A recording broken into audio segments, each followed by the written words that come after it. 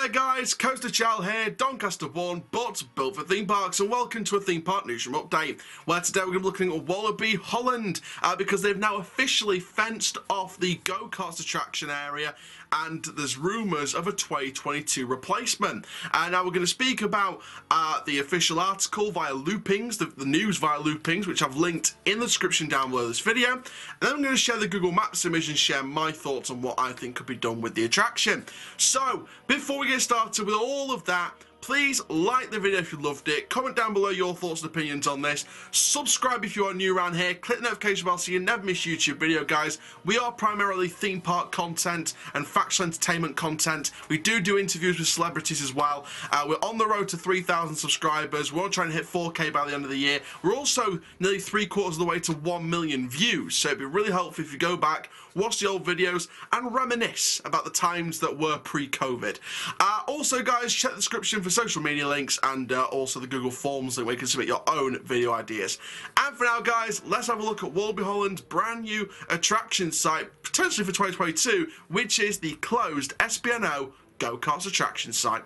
So Walibi Holland is making plans for a new attraction with construction fences with a mysterious message on them appearing at the station of the Go Karts track closed back in 2018, and it basically said something new is on its way. In other words, something new is coming. Now, the Go Karts track was closed in the spring of 2018 following a painful accident. Initially, Walibi director Masha Van Til says she intended to reopen the payment attraction. They came back to that later. At the beginning of the year, when Walibi won the lawsuit over the incident, it was announced the go-kart track will never be put into operation again. Work is now underway on a different use for the area. Now, with the expansion, the amusement park wants to focus on a target group that has been tapped for several years: families with children. Now, a spokeswoman told Loopings, we're going to make preparations for a family part. It's still too early for more details. An opening year has not been announced, but earlier it became clear that Walibi wants to refurbish the Zero Zone themed area in 2022. There was attractions such as the Lost Gravity roller coaster, which is a Mack Big Dipper, and the Crazy River Waterway. The former go-karts track, located between Thrill Ride G-Force and roller coaster Goliath, is part of the Speed Zone theme section, which was refurbished the previous season. The style of the new billboards is reminiscent of the wilderness area revamped in 2019 with lots of foliage. So it should be interesting to see what could happen with this specific new attraction. So there we are, ladies and gentlemen, thrill seekers of all ages. That is speaking a little bit about what is going on. Now, obviously you can see on your screen right now Google Maps image. Now, obviously the Google Maps image is of the current site. And this basically is the overlook of the site of the go-karts. Now, of course, we do have a bit of grassland sort of next to the go-karts, which they could use if they wanted to, but it is just a general outlook of the go-karts area itself. You can see it's a pretty decent site.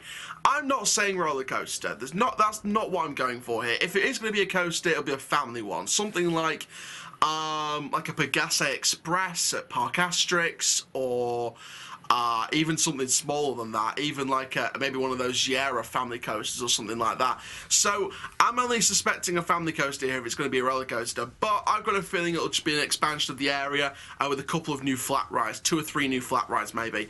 But it's very early to predict at this stage exactly what's going on until we see, you know, more teasers or any more information surrounding all of this. And I think it's going to be interesting to watch out and see exactly what could happen with the site in question. But for now, at least we know that something is being done. There we are then, ladies and gentlemen, thrill seekers of all ages. That is sharing my thoughts on what I think could be happening. A little bit, you know, it's a little bit early to say what could be happening, but just a little sort of look at the site and what could be there. A family coaster, flat rides package, we never know at this stage. But we'll know more once we get more teasers about the site. And we're looking probably at a 2022 opening. We'll get more details in the next few months. But for now, guys, thank you very, very much. My name is Coaster Chal. Keep living the coast life. And I'll see you guys in the next video very, very soon. Take care, guys. Have a Walibi-tastic day.